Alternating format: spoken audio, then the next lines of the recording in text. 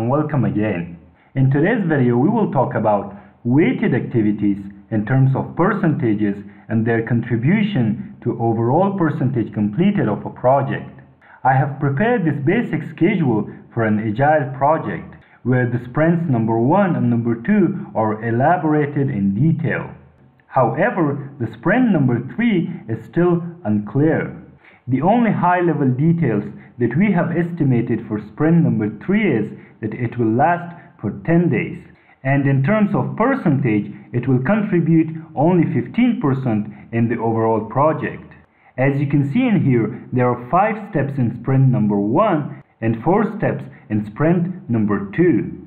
The step number 1 in sprint number 1 is weighted as 30% of the overall percentage of the sprint.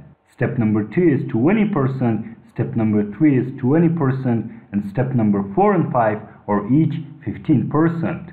Sprint number 2 is decomposed into 4 steps. Each step has a specific amount of contribution to the overall percentage of the sprint. On the right here, we have the Gantt chart prepared in Microsoft Excel. I won't go into detail in this Gantt chart because there are a number of videos in the Microsoft Excel playlist of this YouTube channel available through which you could learn how to prepare such Gantt charts in Microsoft Excel. In today's video, we will focus on the weightage of the sprints, the weightage of their steps, and besides that, its contribution to the total percentage completed of the project.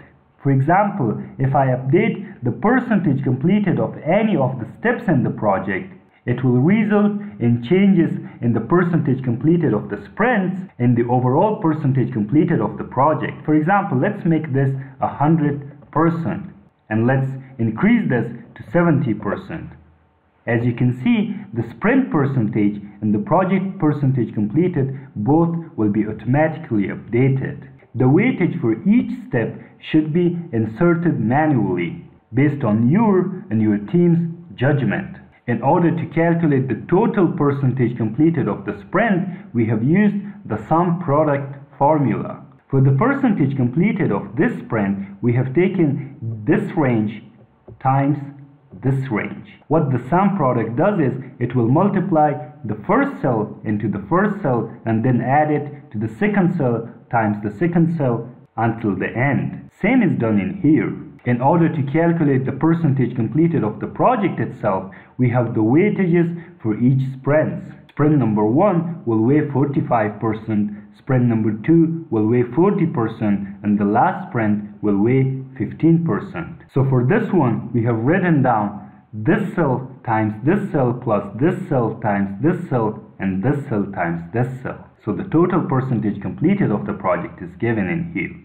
And for the weightages of all the sprints are added to obtain 1, which is 100%. I hope you like the content of the video. For more content like this, consider subscribing to our YouTube channel.